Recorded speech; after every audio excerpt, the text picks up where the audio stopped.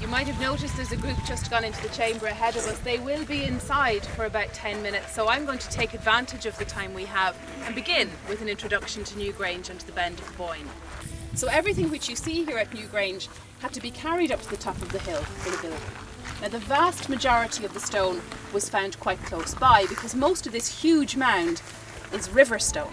And of course the river is the Boyne. You can see how the Boyne is flowing through the fields below us. And in fact, if you imagine the area where you find all 40 passage graves, this area is enclosed on 3 sides by the river.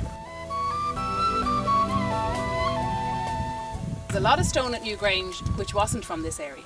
Most striking, of course, is the beautiful white stone that runs right across the front of the building. There's 97 of them at the base of the structure, and these we call the curbstones. And then inside there's close to 500 more because they make the walls and roof of the passage and chamber. And all of the big stones are a very particular type of stone which is known as greywacke.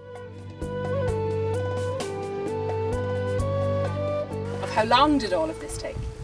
Sadly, not a question we can answer because we don't know how many people were living and farming in the Bend of the Boyne in the Neolithic. But we know that for Stone Age farming communities, average life expectancy was quite short. Newgrange is part of a very complex ritual landscape within the Bend of the Boyne, and it's the entire landscape that UNESCO considers to be of such significance, and they have designated this area as a World Heritage Site.